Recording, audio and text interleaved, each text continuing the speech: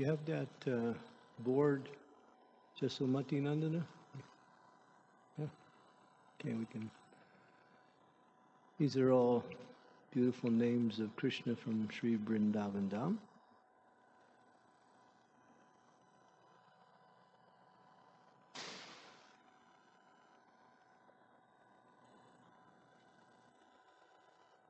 You just put it in front of the, just temporarily, right here. Just put it in front of the, that's good. There you go.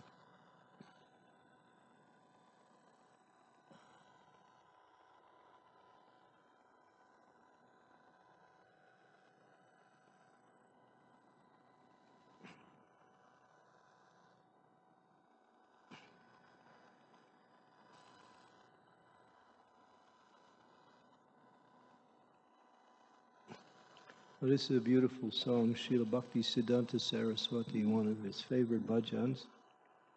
And when he was leaving the world, he asked for two particular bhajans to be sung, and this was one of them. The other one was Sri Rupa Manjari. So this is it's just the names of Krishna. Do we have a mridanga player here somewhere? We lost Mr. Subhav. Yes, oh, there he is.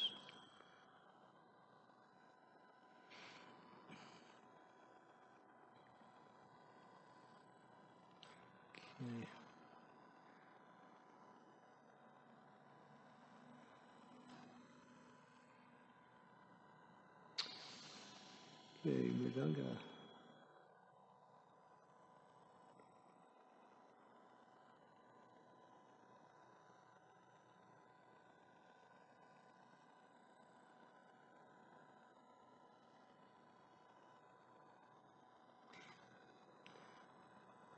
Can you all see the board? Can everyone see the board?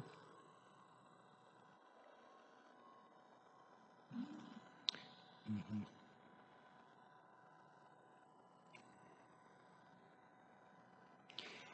Yasomati Nandanam Braja Badanhagara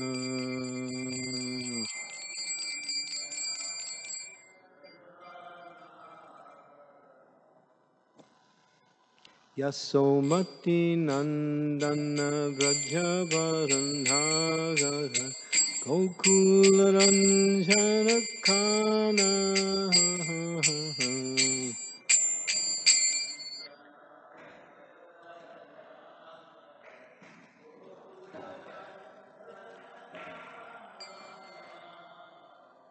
That's one melody, but I think nobody knows that melody, so we'll sing the other one. Yasomati Nandana Brajabharanagara Gokula Ranjana Ahahanyasa.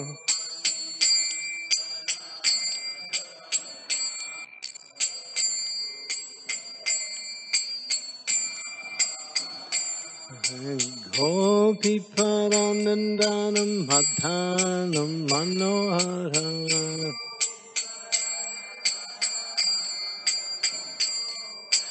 Gopi Paranandanam Madhanam Manohara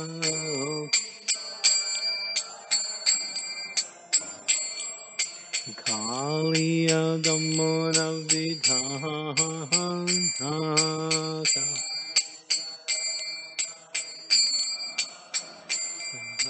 Kaliya Damona Vidhanata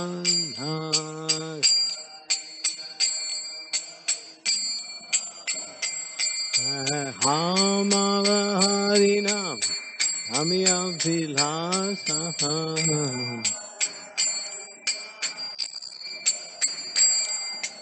Hamala Harinam Amyabhilasa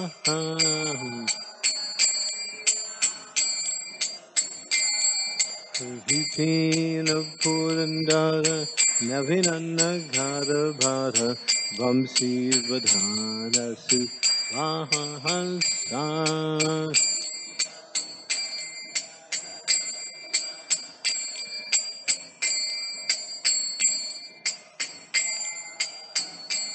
Hey, Vrajajana Palan, Surakulan Harsana.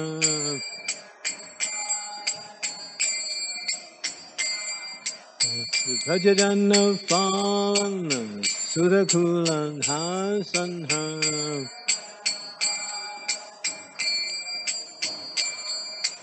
Handhal Godhanuraku Han.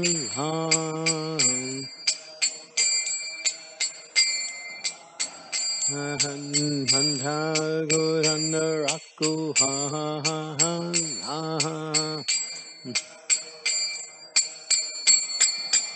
Hey, Govinda Madhava Navanita Taskaham.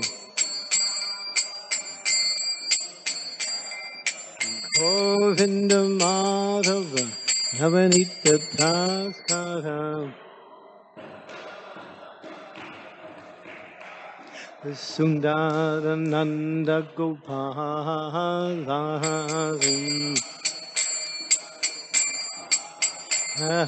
Sundarananda Gopalam. Hey, Jamuna Tatachara Gopi Vasanoharam. Jamuna Tatachara Gopi Vasanoharam. Rasa Rasika Kripam Hohaya. Rasa Rasika Kripam Hohaya. Hey! Oh, Sri Radha Vrindavana Natta Bharadim.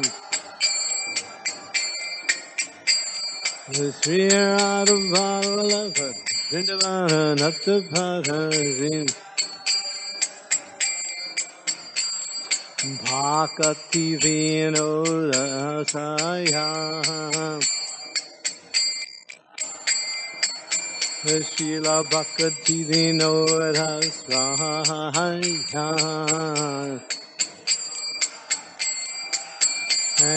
Yasomati Nandana Bhaja Bharan Hagara Gokula Hamsara Yasom.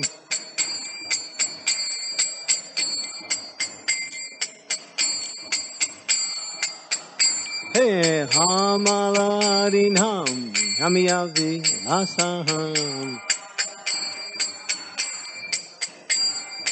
Govinda Madhava Navanita Taskaham.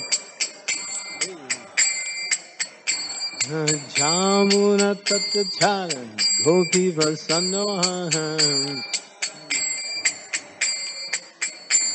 Sri Radha Vallabha Vrindavana Natta Bharadim.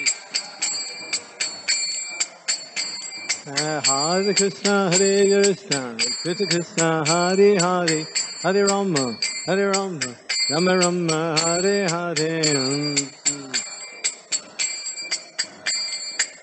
Hare Ram. Hare Krishna, Hare Krishna, Krishna Krishna, Hare Hare, Hare Rama, Hare Rama, Rama Rama, Hare Hare.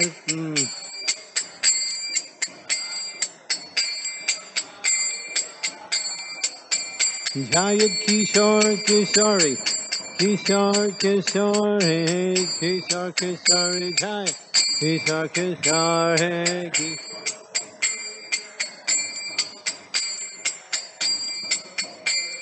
Nitai Gaur Hari Bol, Hari Bol, Hari Bol, Nitai Gaur Hari Bol.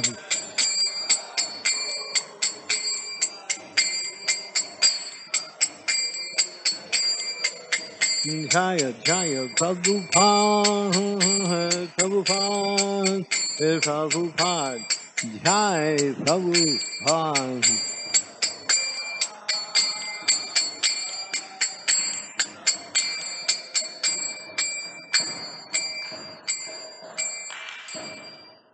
Yes, Sumati Nandana Braja Balanaga Gokula Ranjana Kanai. Om Namo Bhagavate Vasudevaya. Om Namo Bhagavate Vasudevaya.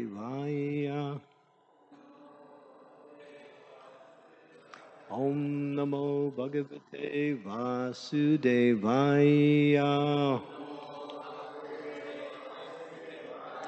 Reading from Srimad-Bhagavatam, Canto 10, Chapter 49, Akrura's mission in Hastinapur, and which is the verses today? 14 and 15. Okay. Let's see.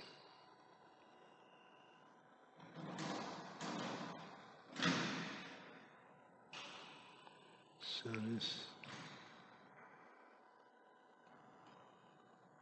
Okay. Sri Sukha Uvacha Ityanu Smritya Swajanham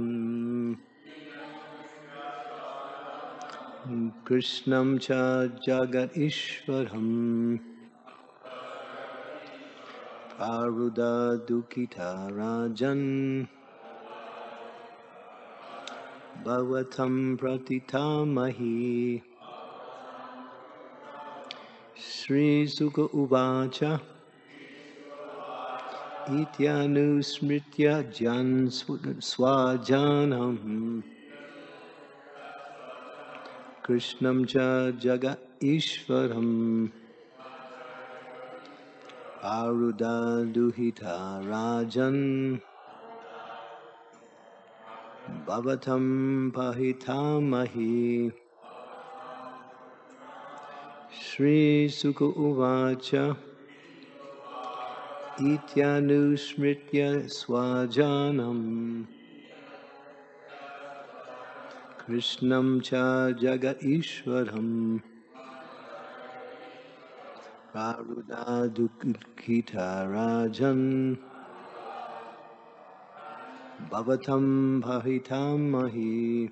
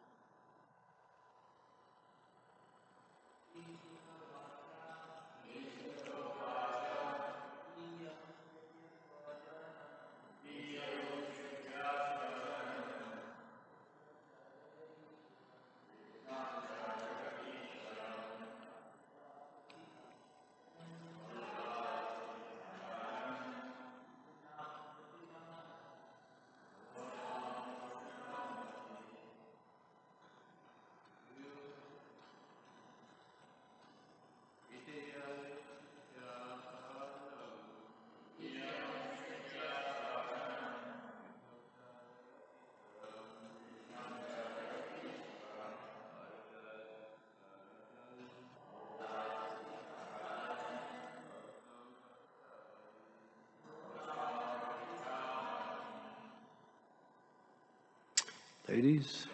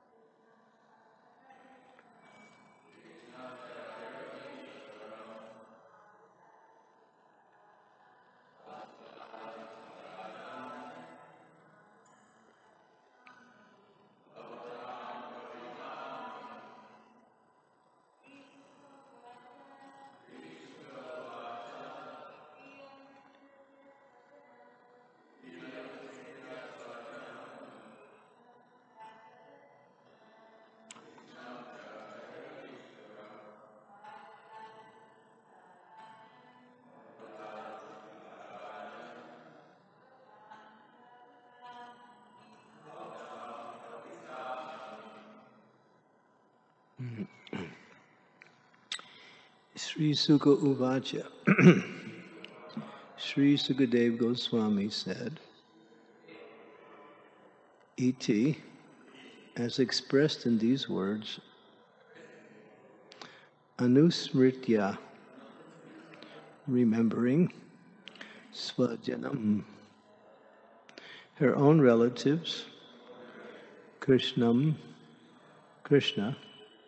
Cha, and Jagat of the universe, Ishwaram, the Supreme Lord, Prarudat, she cried loudly, Dukkita, unhappy, Rajan, O king, Parikshit, Bhavatam, of your good self, Pratita Mahi, the great grandmother. Translation. Sukadeva Goswami said, thus meditating on her family members, and also on Krishna, the Lord of the universe, your great-grandmother, Kunti Devi, began to cry out in grief, O king. So here, Sukadeva Goswami is narrating how the distress of Kunti Devi is being felt towards her sons, and that is that Kunti Devi is referred to as the great-grandmother, and that is of Maharaja Parikshit. Samaduka suro shuro vidurasya mahayasa satvayam asutam kutim tatputro pati hetubihi. Both the Krura, who shared Queen Kunti's distress and happiness, and the illustrious Vidura consoled the queen by reminding her of her extraordinary ways her son had taken birth. Her son's short purport.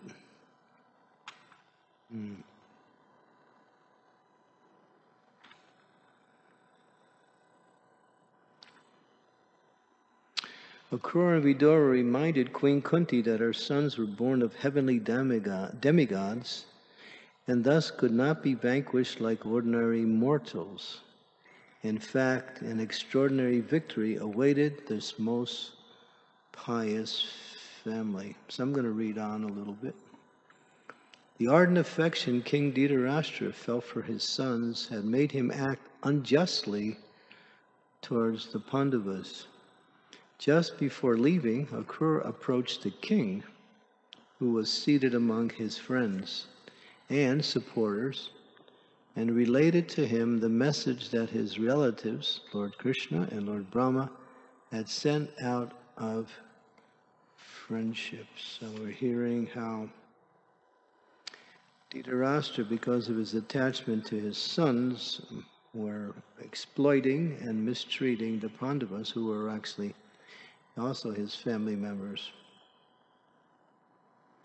Akrura approached the king and then related a message that Lord Krishna and Balaram had sent out feelings of friendship.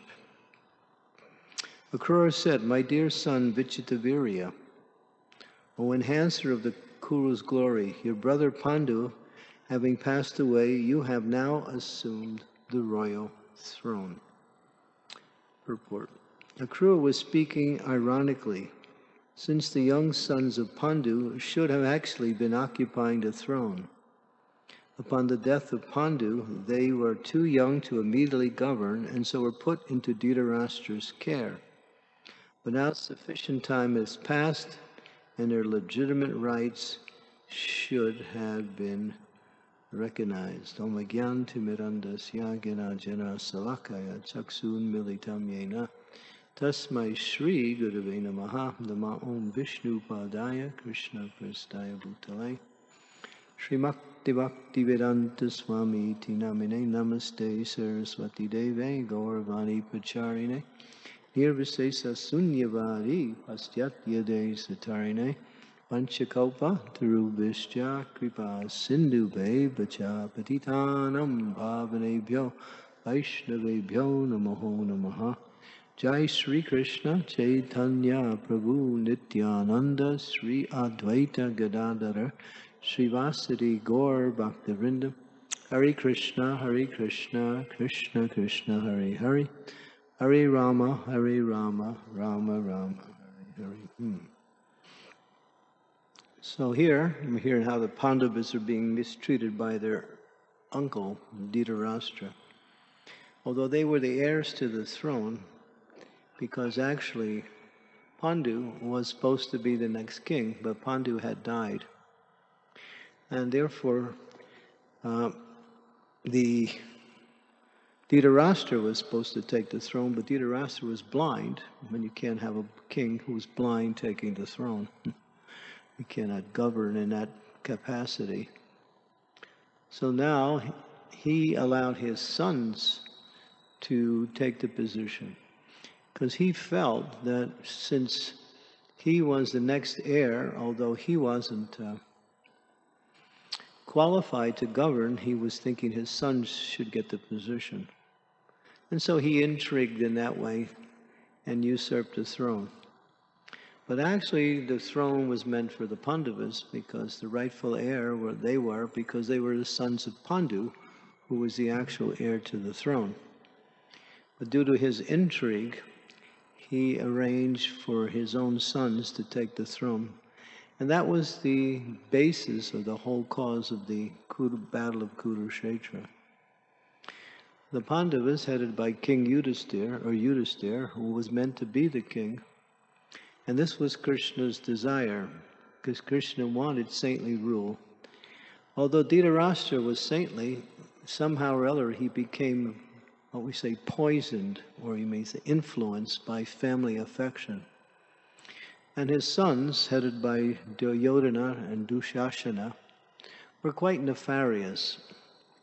They were not so, what we say, inclined to religious principles. They were more eager to get the position for their own satisfaction, their own aggrandizement. And this is what you see today in today's world. The leaders in today's society don't represent the people.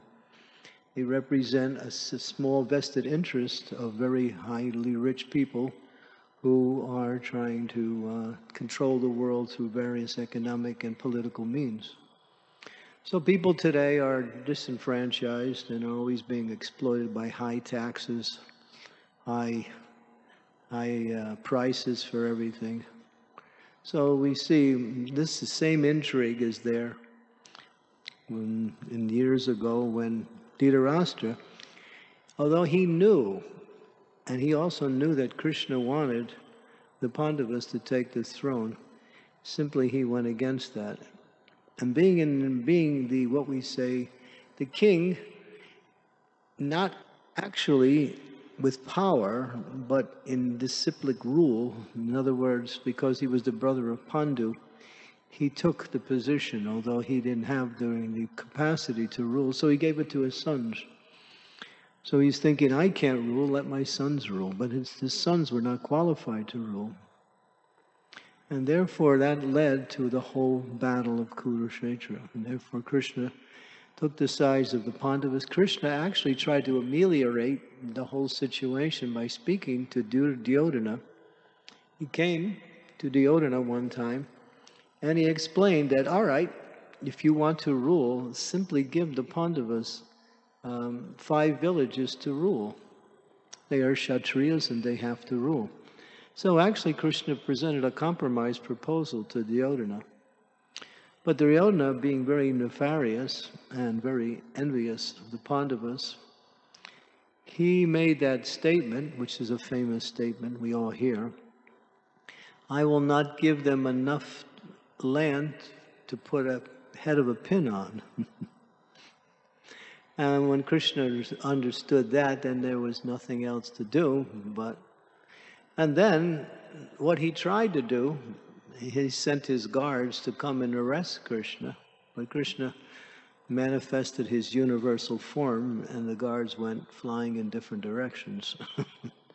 So he even tried to, he actually in one sense knew that Krishna was the Supreme Lord, but he even went, and I says, you think about this. He knows that God is there, but still, he's so envious and so evil and so avaricious for his own personal gain that he can't even acknowledge the presence or the importance of worshiping and serving the Supreme Personality of Godhead. And therefore, he goes against God. Even today, people go against God. They make policies to somehow push out God. They say there is no God. They perform various types of rituals in order to get some material benefits, thinking that this is the success of life, rather than worshiping the Lord, who is the source of all success and benefits that anyone can get. One who worships the Lord is always in the best position. One will always be happy, and one will always have whatever they need to live nicely and happily. But because of this enviousness towards the Supreme Lord or towards his devotees of the Lord, people cannot accept that. And therefore, you find so many problems in the world based on this denial of the position of the Lord and the importance of worshiping the Lord. So here, now it's interesting, Dhritarashtra is physically blind. And so that is given. But then it's also mentioned that he was blind in a second way. He couldn't understand what was the truth. Although here we see, what is it? Akrura. Akrura went to the king and explained and said that, Lord Krishna and Balaram have sent out their friendship to you. And Pandu has passed away, and now you have assumed the royal throne. But he is speaking facetiously. He's saying, you have assumed a royal throne. In other words, you stole it.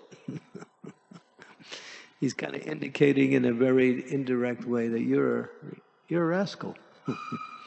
You stole the throne. It's not meant for your rule. It's meant for the rule of the Pandavas. And this is the desire of the Lord. And Krishna, Balaram, they're your well-wishers. So you will benefit from them only when you acquiesce or acknowledge what Krishna wants. Krishna wants the Pandavas to rule the throne, and they're the rightful heir. So there's nothing illegal about Krishna's desire. But vested interests become so strong. We see that even in Krishna consciousness. Devotees, they know what's right, but they can't do it. Have you ever had that experience? You know that what you're about to do is not the right thing, or what you should do, you can't do. What is that called? It's called Hridaya Lubdabhya, which means weakness of heart. Knowing that this is wrong, or knowing that this is right, I shouldn't do this, or I should do this, but still can't do it. How do you get over that? You get over that by two things. By chanting the Hare Krishna Mahamantra, which will strengthen your mind and help you to get a taste for the happiness of devotional service. But the second thing is to serve Vaishnavas. When we serve the devotees of the Lord, we render great service to the Lord. Because the Lord says, one who says he's my servant is not my servant. But one who said he is my servant of my devotee, he is actually my servant. So one who wants to serve the Lord in the best way serves the Lord by serving the Lord's devotees. This is the essence of Krishna consciousness. Now I use that word with emphasis, essence, because Vaishnava Seva is higher than Krishna Seva. We might say, wow, how is that possible? But that's Krishna's desire. We use the example, just like Prabhupada would use the example. You have a very important man. He has a lot of wealth, he has position, he has power, he has influence, he has followers. So what can you give him? But if somehow or other you show some affection or you please someone he loves, then he's inclined towards you. Because of, you might give his son or someone he's connected with, you do something for them and that person's pleased. That big man is inclined, he's pleased. So the devotees of the Lord are very dear to the Lord.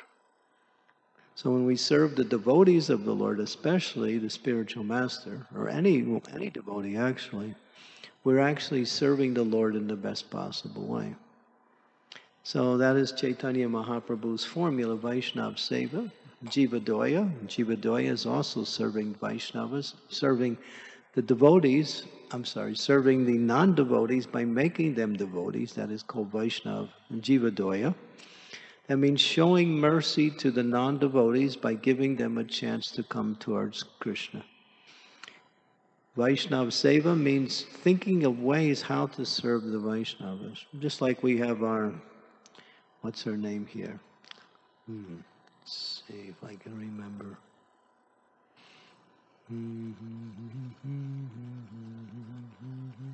Tell me your name again. I forgot. When I'm tired, I can't remember you. Leela Manjari, right? Yeah, okay. So she sends me every day, a quote from Srila Prabhupada on Prabhupada's statements about chanting the Hare Krishna Mahamantra. So she started doing that a couple years ago. She does it every day. And then I send these quotes out to some of my devotees through WhatsApp. So at least five people every day get a quote about Prabhupada's chanting. And sometimes devotees write me back, that was nice. I just what I needed to hear. This is what I'm struggling with. Thank you. And so I say, it's not me, it's Leela Manjari. She did it.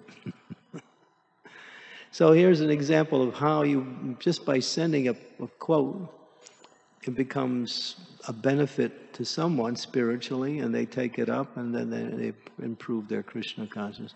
An example, I was just using that as an example of the Vaishnava Seva. That's one way. Of course, there are thousands of ways to serve the Vaishnavas. And of course, chanting the Hare Krishna Mahamantra, Namruchi, getting a taste for chanting. But you won't get a taste for chanting unless you serve the Vaishnavas. It doesn't happen. Our chanting will never develop beyond a certain level unless we actually focus on how to serve the Vaishnavas. That becomes the feature of Krishna's pleasure. And when we please Krishna, then he reveals himself more and more through his holy name. Because Krishna's name is Krishna. Abhinna Tvam Nami Nami No. Krishna's name is Krishna. There's no difference between the name and Krishna. So therefore, Krishna can reveal his name to his devotee, or he can restrict his revelations. But if he's pleased with the devotee, by the way they serve other devotees, or by the way they are humbly chanting the Hare Krishna Mahamantra, and Krishna reveals himself more and more. Otherwise, sometimes we could chant for 100,000 verses and we get nothing because Krishna's not pleased. So the whole thing is to try to please Krishna. And here's one way. So you'll see, Dhritarashtra, Krishna has affection for Dhritarashtra because Dhritarashtra is in a family position higher than Krishna. He is the nephew of Dhritarashtra. He's a cousin brother. He's Dhritarashtra's Vasudeva is the son of Ugrasena, right? And Ugrasena is he was a king of Mathura.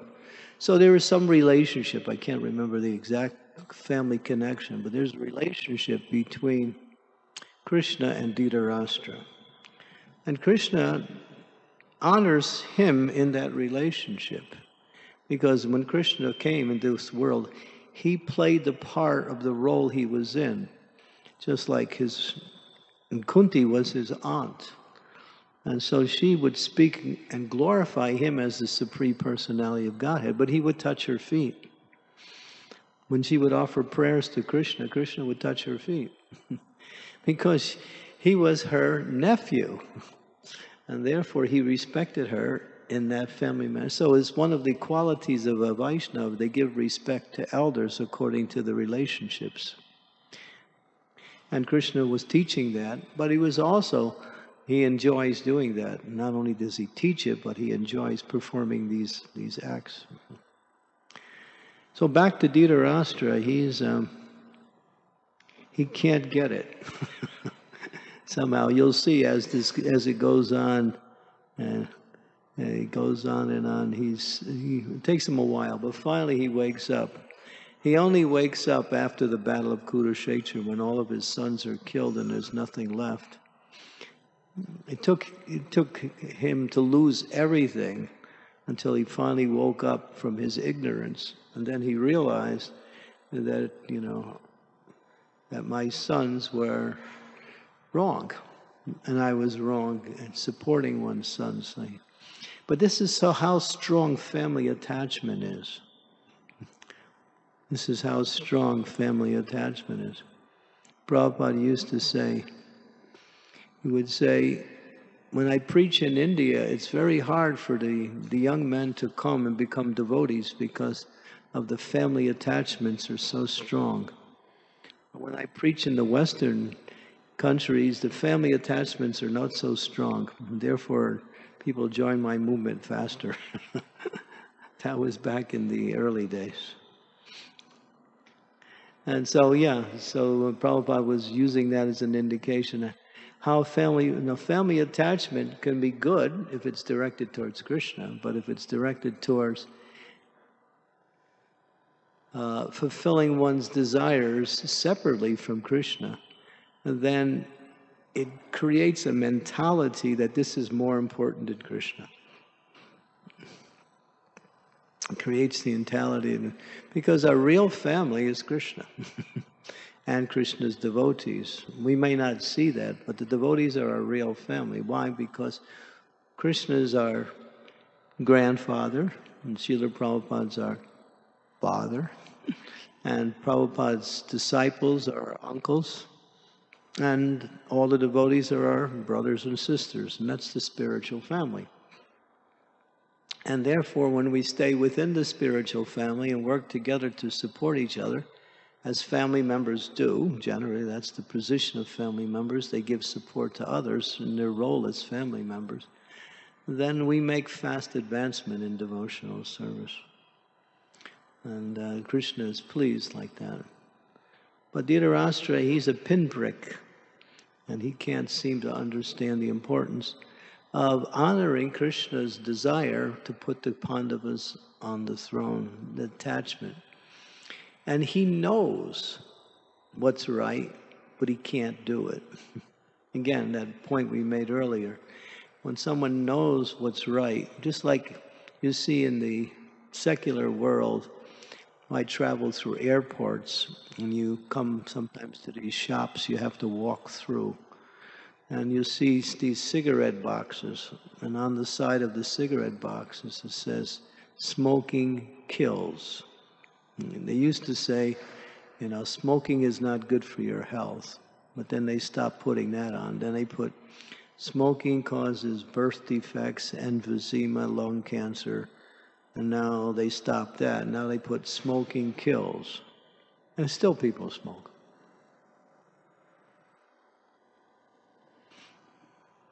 Attachment. Attachment is so strong that people will act even against their best interests and think that that attachment is more important. So how do we overcome these material attachments? We have to become attached to Krishna. We have to become attached to serving Krishna by serving his devotees. When we do that, then our material attachments start to reduce and our spiritual consciousness starts to awaken. So we chant the Hare Krishna Maha Mantra, and that's important. But the most supportive thing is our mood of service. How are we serving? What is the mood of service? That is the most important thing, because it enhances our chanting and it awakens our connection with Krishna. So devotees should understand that we have to get attached to Krishna. That's the most important thing. Krishna Mata, Krishna Pita, Krishna Dhanapran. Krishna is your father. We always say that, right? He's the Supreme Father. Krishna is your mother because he's also your provider. In the family, the mother is the provider. She provides. The father is the supplier. The mother is the provider, right? That's how, ideally, anyway, the families do work. And therefore, Krishna, he's not only the father, but he's also the mother, because he's both the provider and the supplier. He's giving everything. It says in the Bhagavad Gita, everything comes from him. He says that, Maya dakshena prakriti suyate sucharacharam hetunan kunteya vijagat viva vipartante. Everything comes from Krishna. Everything. Nothing is separate from Krishna. Everything is coming from Krishna. Everything is supplied by Krishna according to your qualifications. And everything ultimately is controlled by Krishna. When you understand that, you're free. You're free. When you see anything separate from Krishna, you're in Maya. There's nothing is separate from Krishna. There's Krishna and his energy. His energy works under his control. That's that verse we just quoted. So his energy works, parasya shakti vihaya suyate swabhaviki jnana bala kriyacha. All his energies work according to his desire. And he doesn't have to do anything. All he has to do is desire, and the energies work accordingly. But they're working automatically by his will. But if he wants the energies to work differently, or to show some particular, if he wants something to happen outside of his automatical energies working, then he simply thinks, and then the energies move in that direction to fulfill his desire. Prabhupada used to say, Krishna can make the whole world Krishna consciousness overnight. He could, but that's not how he operates. He wants the devotees to do it, because then they get the credit, and then they go back home, back to Godhead. So this is how Krishna wants to glorify his devotees. So he empowers his devotees by his own power and his own will to do what he wants. But everything is controlled, and everything is successful when we take shelter of Krishna. Yeah. But if we see anything separate from Krishna, then we are seeing what we say, we're seeing without seeing. In other words, the eyes can see, but if the eyes have cataracts or the vision is deficient, then you need glasses in order to see and to enhance the external environment so you can see better. So in the same way, if we see everything in relationship to Krishna, then everything is clear. And Krishna says that also in the Bhagavad Gita. When you thus learn the truth, you'll know that all living beings are my parts and parcels. They're in me and they're mine. But even beyond that, even his external energy is working automatically. He puts the external energy in place, and he gives it the rules and regulations for working, and people take advantage of that external energy individually, and therefore it works against their own benefit. But if they take that external energy and use it, like if you use everything Krishna gives you in Krishna's service, that object becomes a source of happiness for you, an opportunity to connect with Krishna via that object, and Krishna gives you more. Right, Sunil? You use your money for Krishna, Krishna gives you more money. You use your time for Krishna, Krishna gives you more time. Use your intelligence for Krishna, Krishna gives you more intelligence. You use your energy for Krishna, Krishna gives you more energy. Whatever you use your cooking abilities for Krishna, he teaches you how to do more preparations. In other words, whatever you use for the Lord is not lost. It doesn't like, oh, I'm using for this. It's just like if you have something material and you give it away, then it becomes less. But if whatever you use for Krishna, it becomes more. Because it's his energy anyway. And he simply reciprocates by giving you more and more opportunities to use the same thing or other things in his service. But the real benefit is that it connects you with Krishna. That's the benefit. Whenever we use in Krishna's service, and it becomes spiritualized. That's the difference between material and spiritual.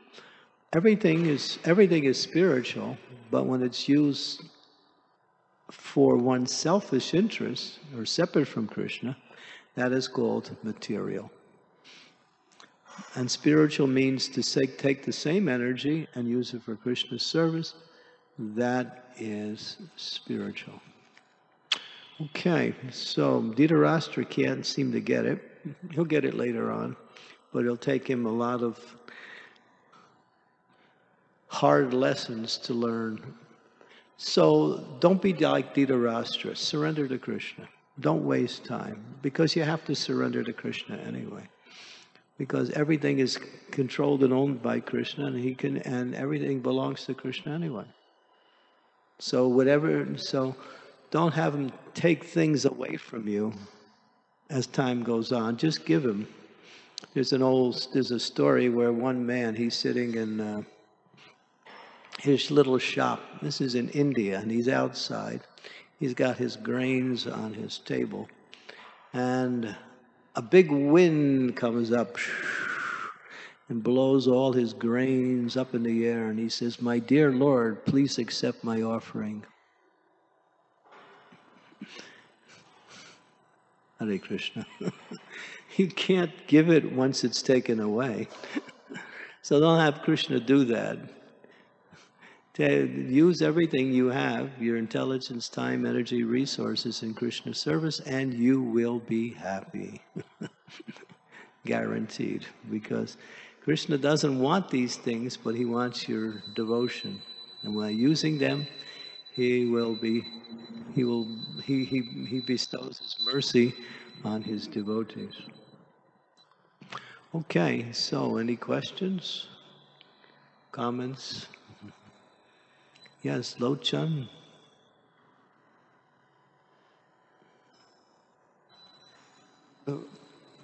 Maharaj, we always say we have to, move out the way and let Krishna take over.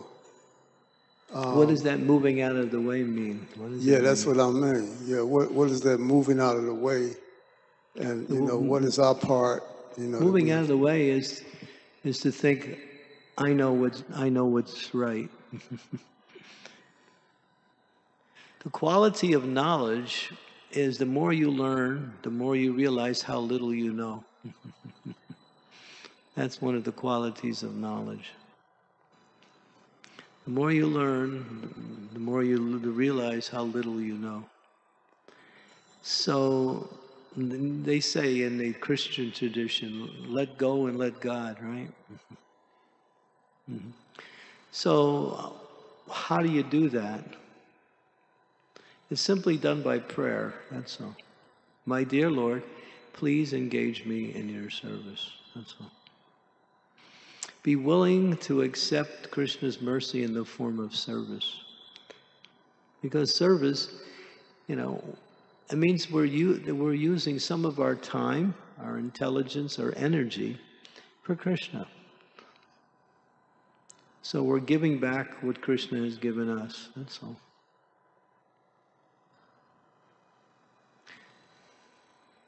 Most of us think, there's something for me and there's something for God, right? That's how we think, right? Yeah, Krishna is cool. I should give him a lot, but, not everything, because he's got everything anyway. He doesn't need it. But that causes us to act wrongly.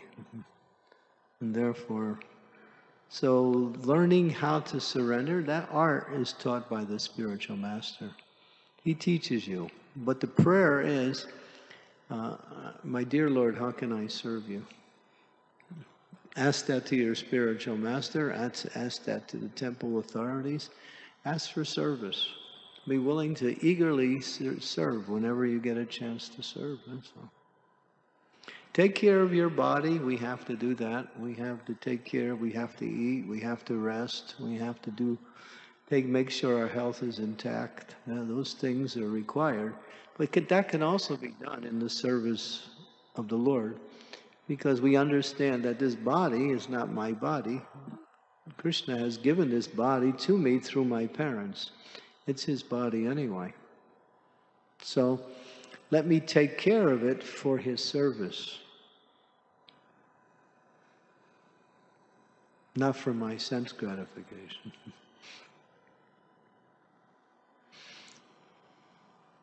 And you can always increase. If you're chanting so many rounds, you can chant more rounds. If you're doing so much service, you can think how to make the service better. You can think how to do the service more. These are different ways that we can offer more to Krishna. When we have a choice to do something material or go to the temple and do something spiritual, what do we choose?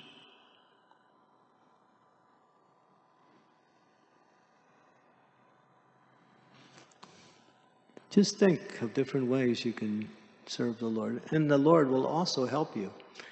If you pray to him, he'll help you understand how to serve him, how to increase your Krishna consciousness.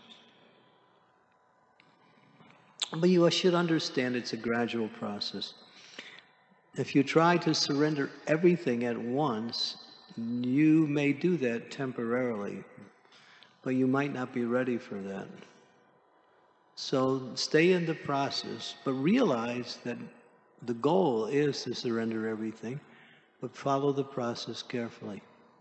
And look for opportunities to give more, to spend more time like that. To chant better rounds, to read the scriptures with greater understanding.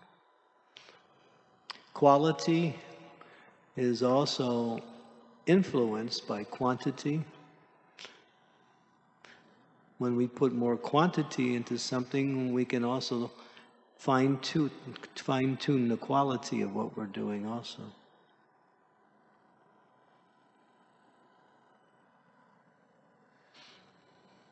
And associate with devotees. That's important.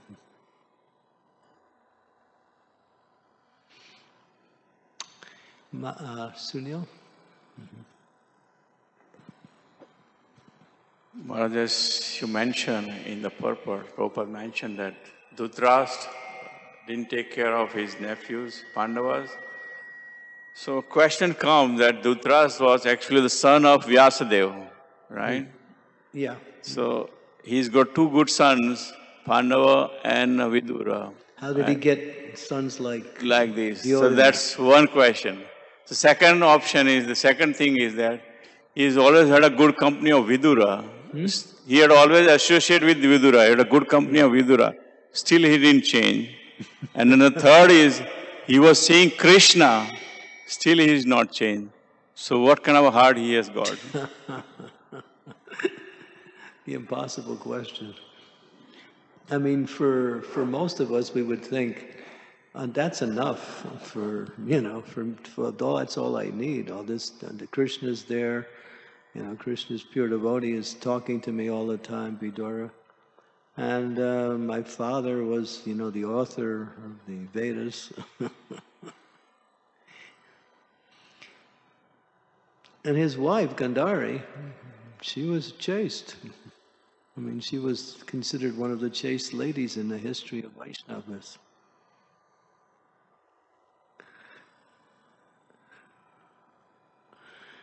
Well, reminds me of the one story.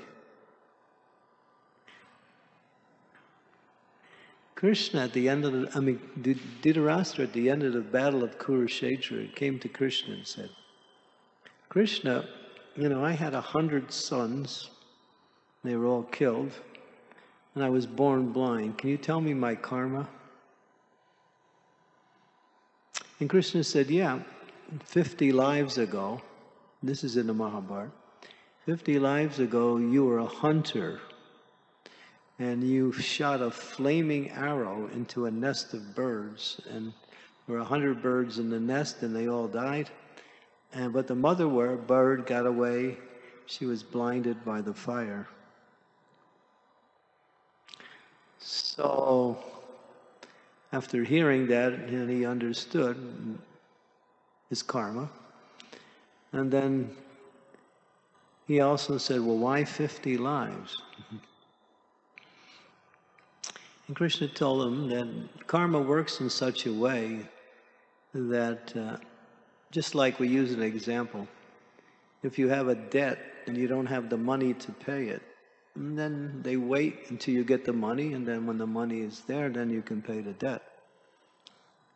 So he didn't have enough good karma to produce 100 sons. So it took him 50 lives to build that karma up. So he had a lot of good karma.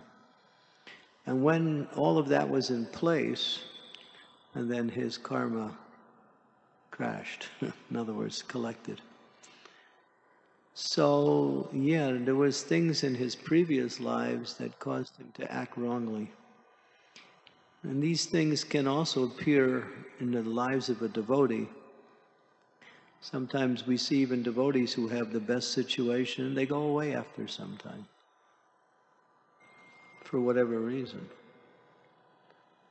The attachments we have in the material world are sometimes so deep-rooted that they have been there for so many lives, and therefore, and of course we take births according to those attachments too.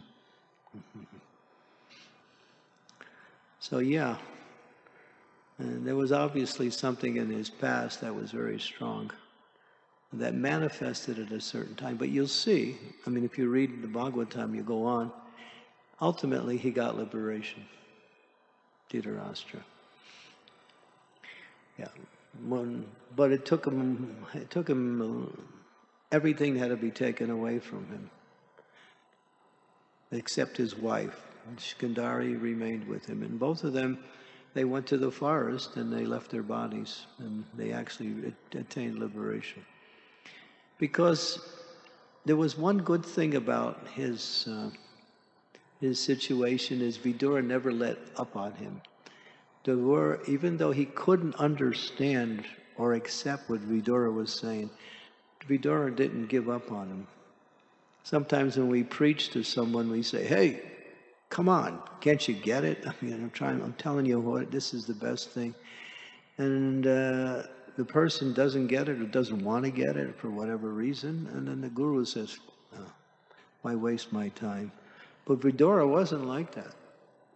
He loved his older brother, and therefore he kept going, despite Dhritarashtra's refusal to accept. He called him names. He says, you're like a household dog, right? You're living at the remnants of Bhima, who you tried to kill, right? Because at the end, he was living at the expense of the Pandavas. And he treated them as their enemy, but they didn't treat him as the enemy. And so when he needed shelter at the end, they gave him shelter. But Vidura said, you're just like a dog.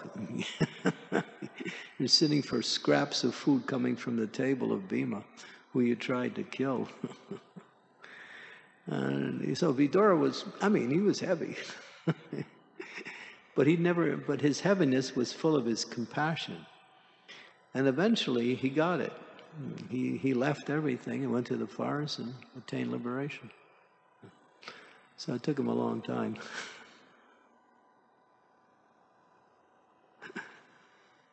Let's hope we're not like Dhritarashtra.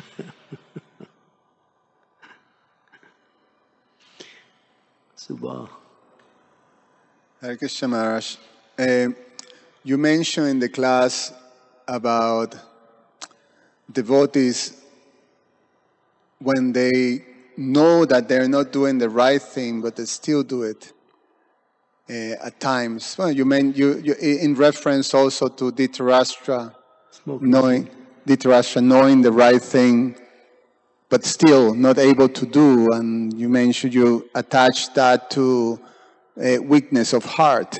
Right. And that's one thing, but I was thinking, sometimes we think we're doing the right thing, and we're convinced we're doing the right thing, but it's not the right thing. So that's a very difficult situation when somehow or other there's a rationalization of doing something that you make yourself believe that is right, but the results and every symptom is that it's not right. Well, if you remain without the association of devotees, you'll stay in that mentality. But as soon as you take association of devotees, they'll let you know this is not the right thing. One way or the other, either directly or indirectly, that association will reveal that this is not right. But if you don't take association, then you'll go on with your illusion. And then when things become so bad, then you realize, oh, I did the wrong thing. But that's why sadhu sangha is so important. Very important.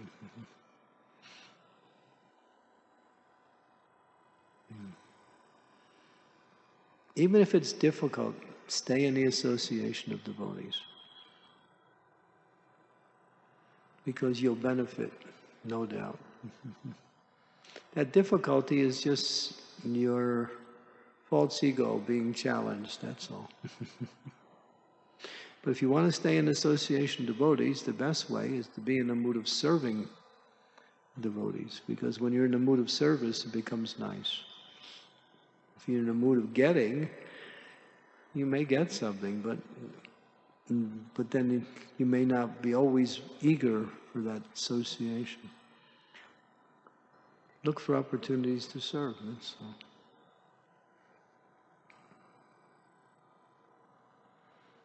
Yeah, so that's the antidote for that kind of mentality. Why do we have laws or rules? To check, to inhibit, to restrict, to guide. These are the things that laws and rules do. I mean, if you're driving on the road, you say you're from India and you come to America and you're driving on the left side of the road and you get pulled over by the police, you say, well, I'm from India, we drive on this side. He said, sorry, sir, here's your ticket. You broke the rules. So the laws and the law enforcers are there to help us to understand what is right and what is wrong. Same way, in the association of devotees, we get clarity on how to properly act.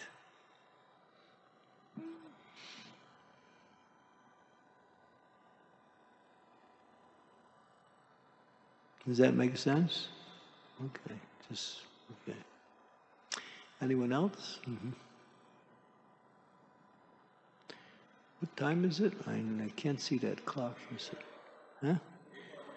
8:40?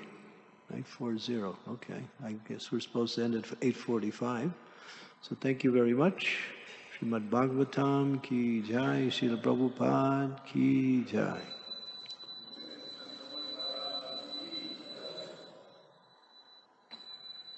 Hare Krishna.